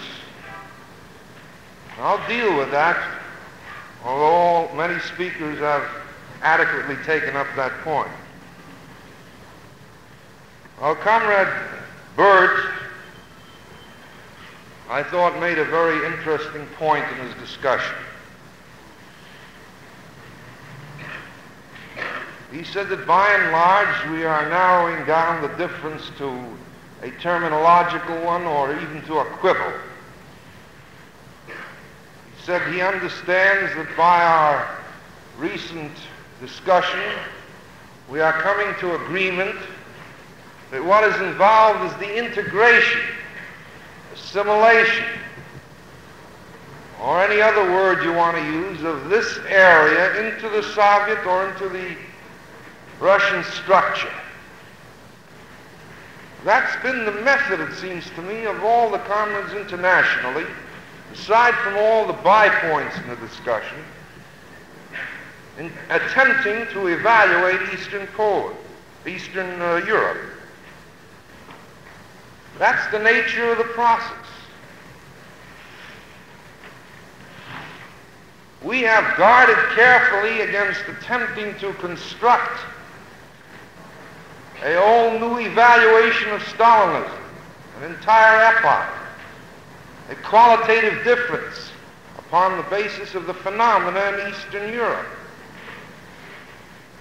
An altogether different argument is with the Johnsonites, who enter the discussion on the buffer zone precisely with that motivation.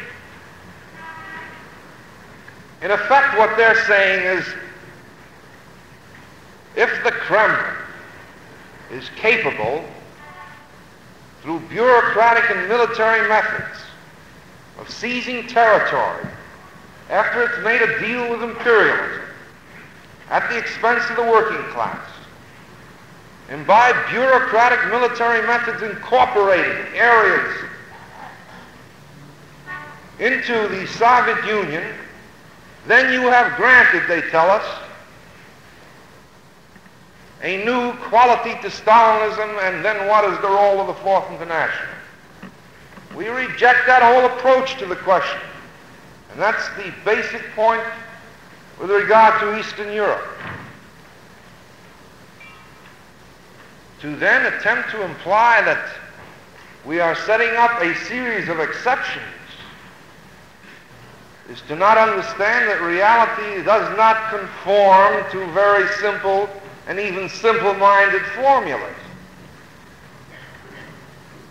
This is not the first time we witness this complex refraction of historical laws, the nature of certain phenomena in real history.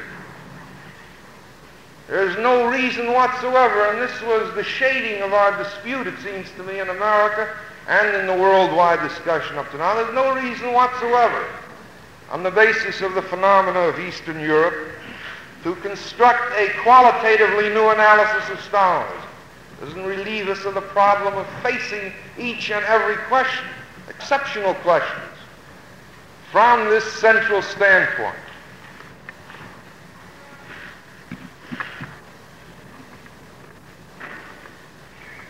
Now, Comrade Bert, in his reference to the riddle, I can't pronounce that other word, conundrum, the riddle that the Johnsonites pose about what is the role of the Fourth International, gave a very good answer.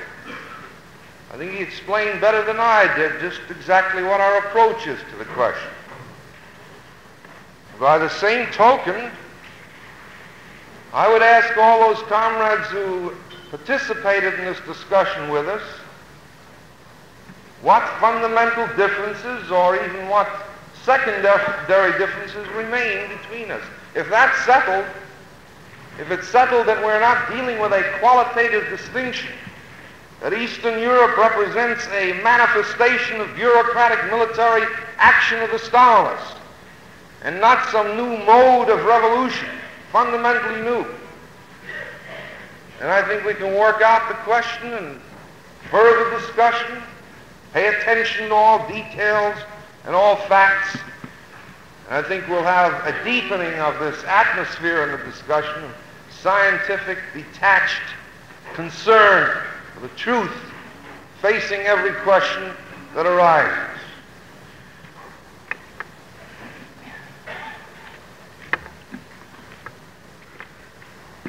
I'd like to ask the comrades of the Johnson Forest tendency, whom did you debate with in your document? You got everything turned around. It would appear that we have never said a word on Stalinism, whereas in our conception our whole movement was founded and has developed precisely in the evaluation, analysis, and struggle against Stalin. After a certain period in the party, you present a proposal that we do away with the whole conception that our movement has developed about Stalinism for a number of reasons. Central among these is that we now have to understand the whole world that we live in from the standpoint of the theory of state capitalism. We then propose to take up your challenge to our program, which doesn't have to be written for the first time, and suddenly you aren't there. Now, I never had a pope to get rid of, so perhaps I don't have the passion on this question Carmine Cannon has. But I, too, am very irritated with this hide-and-seek method in the discussion. Perhaps they listen too carefully to one of the most famous mixed metaphors ever pronounced at our conventions. And I think on the trade union report, one of our comrades said, when you get into hot water, either unfurl your banner or pull in your horns.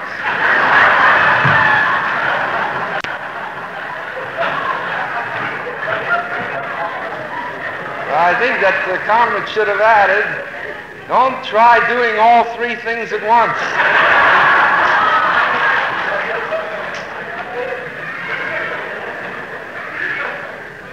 I also object to this method of implying that there's some undelineated wisdom yet to come.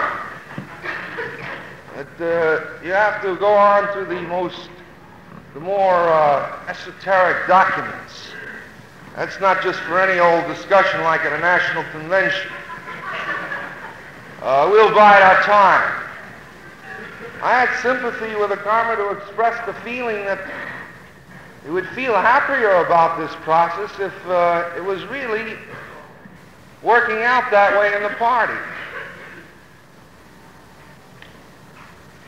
But it not only irritates, it infuriates comrades who have been trained in the program and method of our movement, who suddenly find that among the youth of the party, there are those who have gone through a basic training course in state capitalism before they have even begun to approach the fundamental documents and methods of Trotskyism. And there is even no discussing with them. And they got all the tactics and strategy of this abstentionism in the discussion, all down pat.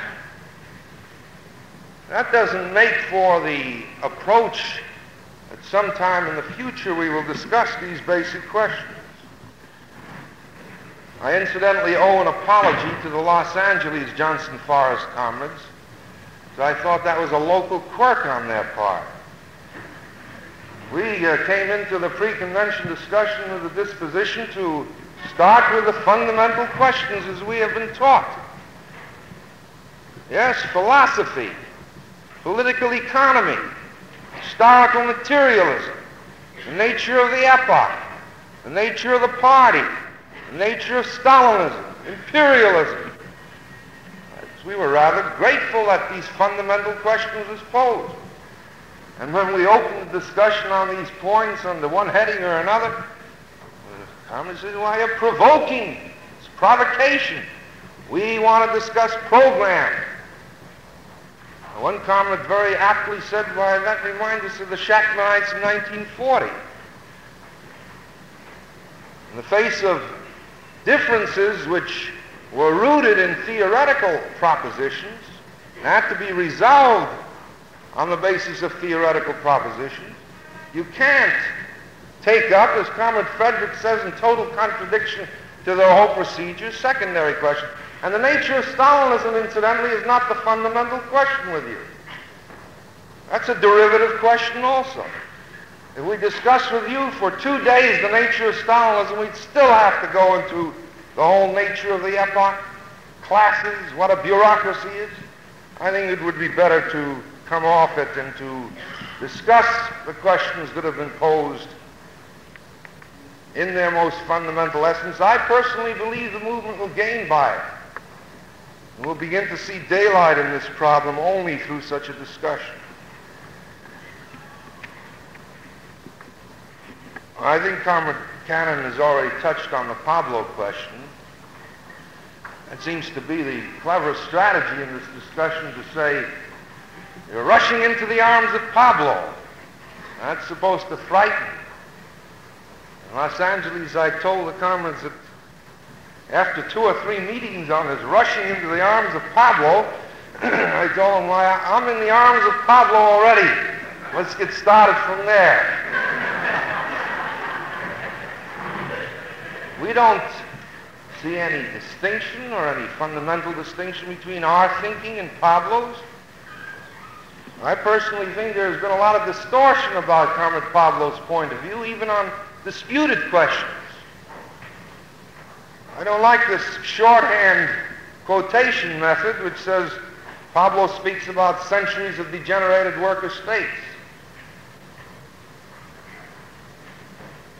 As I understand it, and I've reread and read the quotation involved, Comrade Pablo seems to me in an entirely unexpected way, and on a question which certainly can be debated, and I disagree with him on, speaks about the period of transition from capitalism to socialism, which may last centuries, and then speaks about that in this period we will witness the appearance of deformed worker states,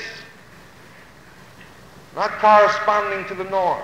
It's a disputable question, but to shorten that to say we're going to have centuries of degenerated worker states, I don't think that's a fair presentation of a comrade's point of view. Now, another thing with regard to this method of the Johnson-Forrest tendency, they said in the discussion here, they repeated what they said in their document, that if it was merely a question of defeatism or defensism on Russia, they wouldn't bother with the problem. Why?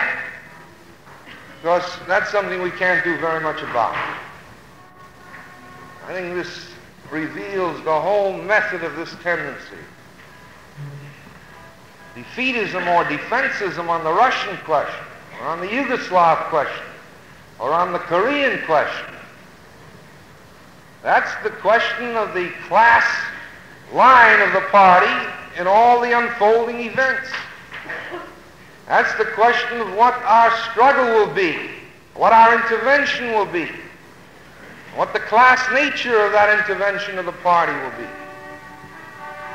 And to discount that question is insignificant because we don't know of how large the Russian Trotskyist movement is.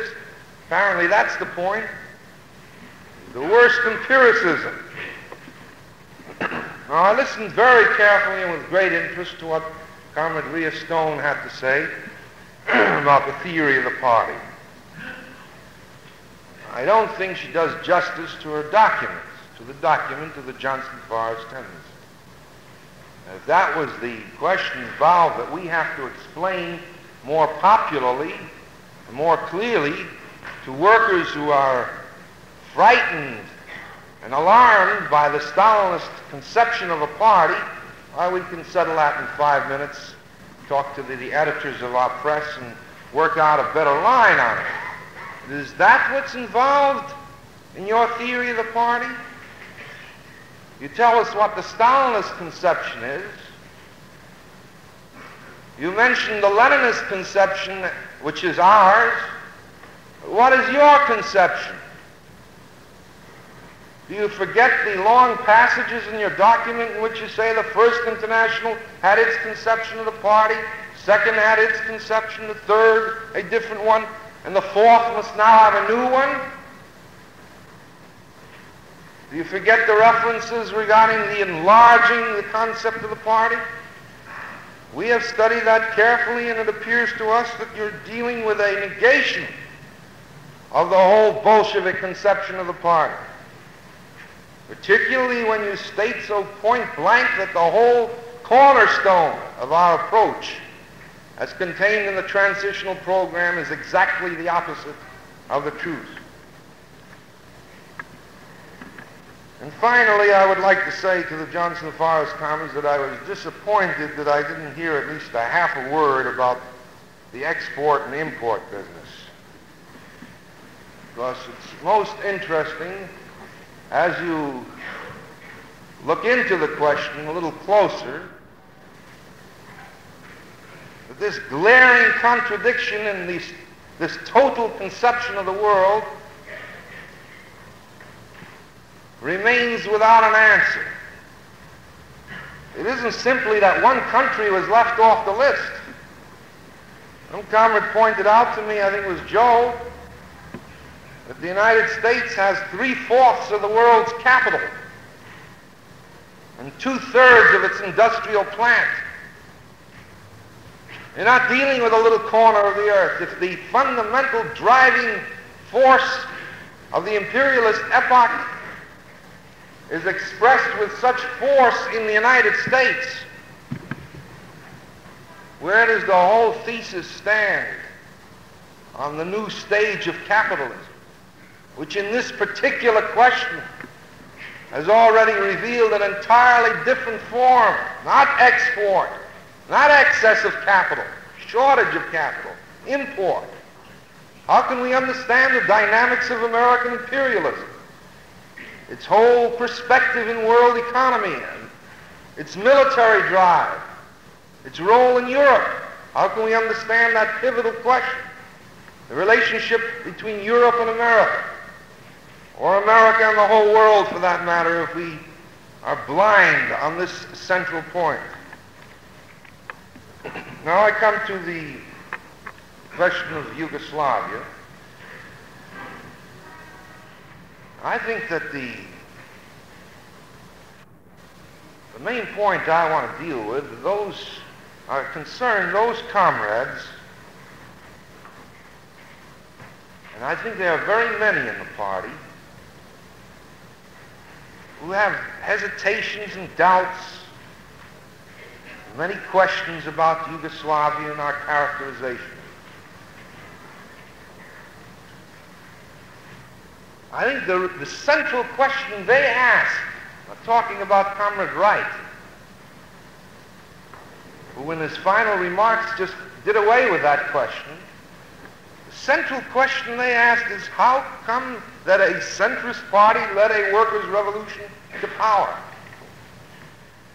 I got a note from some of the comrades which posed it point blank. They say, if you contend that the leadership, question of proletarian leadership, is the main problem, how do you square this with Yugoslavia, or the Yugoslav revolution being led by a non-Bolshevik and non-Trotskyist party, seized the power and established the workers' state? The remarks of Comrade Cannon, I think, introduce the essence of our approach to this question. I was reminded of the opposite formulation of this question in our dispute with the Maoites, where they said there are no revolutionary situations in Europe. Why? Because there's no revolutionary party. Without a revolutionary party, you can't have a revolutionary situation. They too made the fundamental mistake to archive their fundamental statements from the entire process and its movement in history or in economics are absolutely not understandable if you attempt to reverse them in that static form. When we sum up the whole epoch that we have lived in by saying that without a revolutionary world party, the victory of the world proletarian revolution or the victory of the revolution in any given country is not possible, I don't think we have to retreat 1 inch on that. But we have to understand not a vulgar interpretation of that law. The Paris Commune example is not unimportant,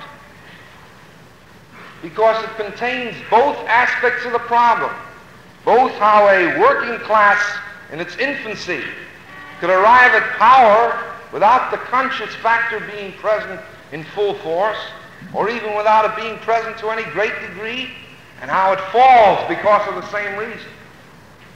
In Yugoslavia today, your question about a centrist party taking the power is being answered in life and in struggle in this manner. Without a revolutionary party that understands fundamentally Bolshevism, the recent right swing in foreign policy is an indication there can be no successful revolution. Just as we cannot freeze the revolution to a single date in Yugoslavia, so can we unravel and freeze each separate stage of the revolution inclusive of tomorrow. This whole process in which you have a complicated interrelation between the party and the masses, the subjective and objective factors, are being worked out.